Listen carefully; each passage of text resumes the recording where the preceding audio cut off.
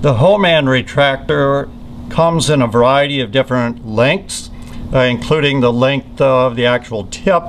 and the width of the blade itself. This instrument is a must for your orthopedic pack, particularly if you're approaching long bone fractures or if you're doing work in the stifle. Now, if you have long bone fractures, you would want to use the Hohmann to come down through the soft tissues to retract then the soft tissue away from the bone to get exposure to the bone. To gain access for visualization to, say, the menisci or the joint itself,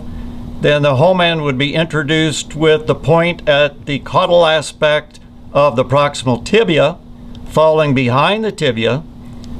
and then leveraging the Hohmann so as to force the femur proximal and give you some visibility within the joint.